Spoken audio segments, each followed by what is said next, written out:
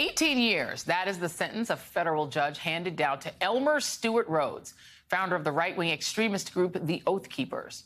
Rhodes was convicted of seditious conspiracy related to the January 6th attack on the U.S. Capitol. It is the longest sentence so far handed down to any of the January 6th insurrectionists.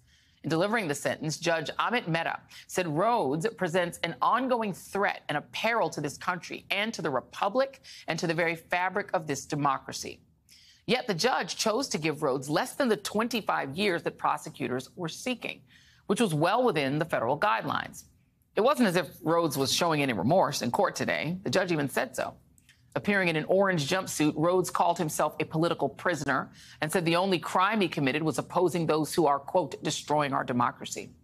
Also notable during his sentencing, Rhodes took the time to endorse the man who brought him to the Capitol that day, wishing for Donald Trump to win the 2024 presidential election. Perhaps it has something to do with Trump's promise to pardon many of his January 6 foot soldiers. Rhodes is one of 10 defendants from the Oath Keepers and the Proud Boys convicted of seditious conspiracy. His fellow Oath Keeper Kelly Meggs was also sentenced today to 12 years behind bars. I'm joined now by Frank Figliuzzi, former Assistant Director for Counterintelligence at the FBI and an MSNBC national security analyst. Great to see you, Frank. I want to play what Stewart Rhodes' defense team said after this whole sentencing was over. Here they are. Based on Judge Meadow's belief of what the facts show and his recitation of that yesterday and today, I believe that was lower than what I thought Meadow would do. It was lower than you thought? Today. Yeah. After today, I thought it would be higher. I anticipated much higher than an 18-year sentence. Not that I agree with the sentence, but I anticipated much more based on the way that he was leading up to it. Correct. Frank, I agree with them. Just reading through what the judge was saying, the way he blasted Rhodes, I was surprised that it was only 18 years. Were you? Joy, I'm with you on this. Look, it's a stiff sentence, but I compare it to other federal crimes. You rob a couple of banks, you're looking at 15 to 20 years in prison.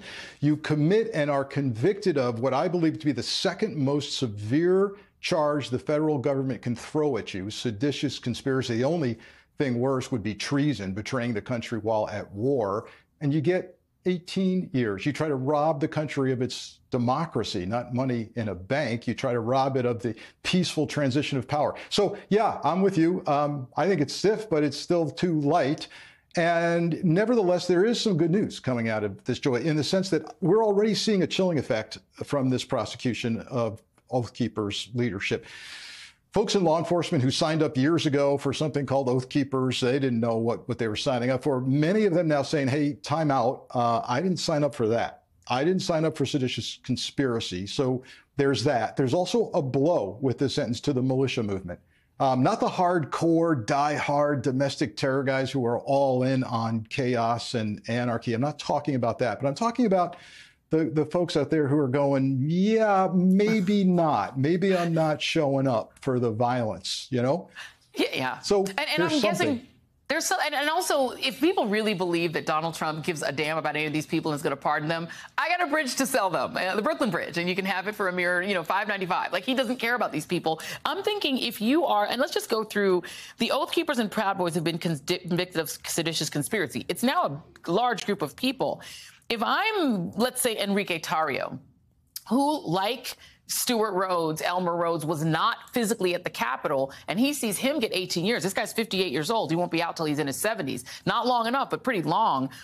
I'm thinking they've got to be worried, right, when they get sentenced.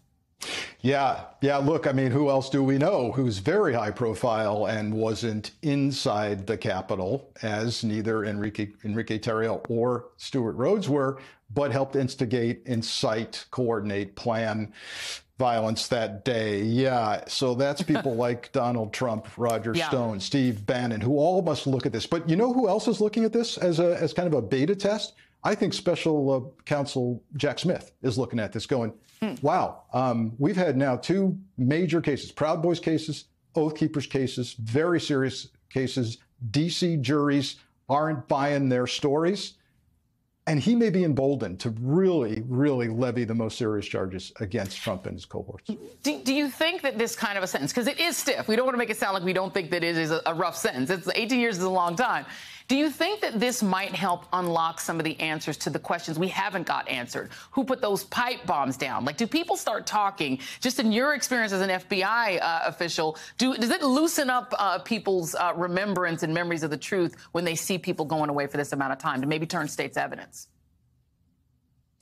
Oh, yeah, this could be come to Jesus time for a lot of folks who are thinking, I'm not doing a plea deal. I'm not cooperating. Now they look at 18 years for Rhodes and they go, maybe I will cooperate and start talking. So I think you're going to see some cooperation deals. You'll start seeing some plea deals for some of these folks, and they'll be quietly cooperating.